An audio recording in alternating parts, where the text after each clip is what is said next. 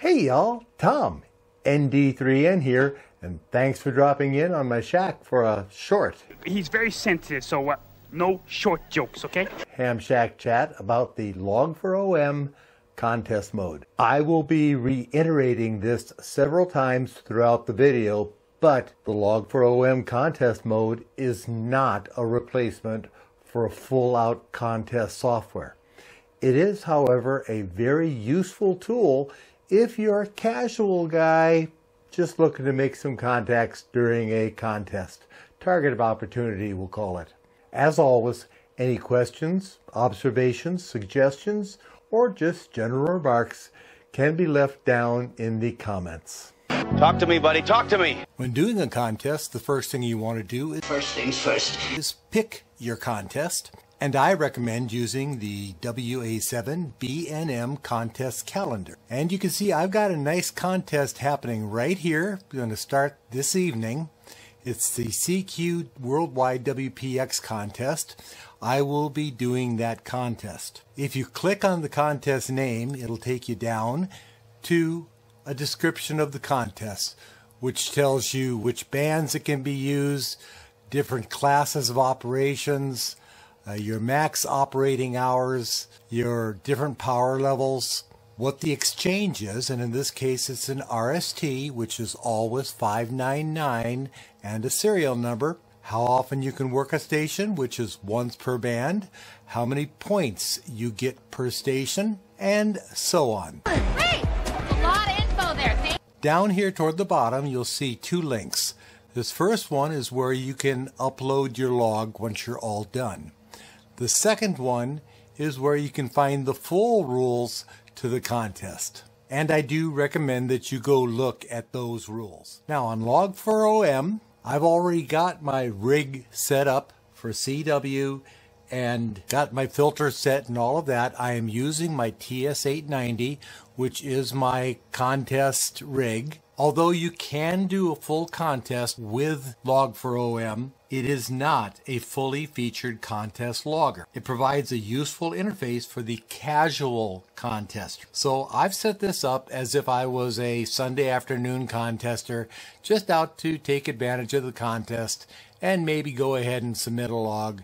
Not more than just a few good contacts, and that's what this video will focus on. Once you've picked your contest, you want to come up here to Contest and go to Contest Settings. This is going to bring up a list of different contests. As I'm setting up for the CQ Worldwide WPX Contest CW, that's what I'm going to select, and that will populate there. Now you need to set your start and end dates, and you can find those on the WA7 BNM. I have set this for the wrong date purposefully so that it'll bring up the rest of it earlier. If you don't set these dates right, your contesting will not become active until such time as you hit the start date, and it'll become inactive when you hit the end date. It does use UTC time. You have a couple different options down here. First off, if you're doing something like Field Day, which has a set exchange, you can enter that here. I'm not using a fixed stream. You can put your prefix in here. You can put a suffix in here. But what you want to do is say, since I have to send a sequential serial number, you set where you want your sequential serial number to start with, which will usually be 1. There can only be one. And once you get all this information in there, click the floppy disk to save it. There's two ways to actually get into the contest mode. First off, you come up here and go into contest mode, or you can click this crown icon. Click on Recent QSOs or F7, and I'm going to enter my wife's call sign in here. That's K3TAM. You'll see over here it tells me this is a new one. So up here I'm going to click on Contests Received, and my wife's been a little busy. So let's say I'm her 22nd contact, and at this point I can press enter and it'll populate down here. Now I'm going to enter one of my old call signs, and we'll go AA6MZ, and my contest received, as would normal be for me, I'll go 250 and click enter. You can see that pop up. Now let me show you what happens when you hit a dupe. I'm going to put my wife's call sign in here again. you get a big notice here. At this point, you can go ahead and work your dupes. A lot of people advise that, especially if you're calling CQ and somebody comes back. It's easier just to accept the dupe and go. Accept it. It doesn't cost you anything. And I'll hit my enter, and you'll see I have her here there again. So that's how you build your log. If you're doing a CW contest, you can bring up your Morse code. You mean Morse code? So I'm going to click on CW Keyer, and that's going to bring up my Morse code page. This is still in contest mode. Now if I come here to macro, you can see I've got my standard macros, and I can put my contest macros in here. And I've discussed this, how to do this in a previous video. And that completes my log so far.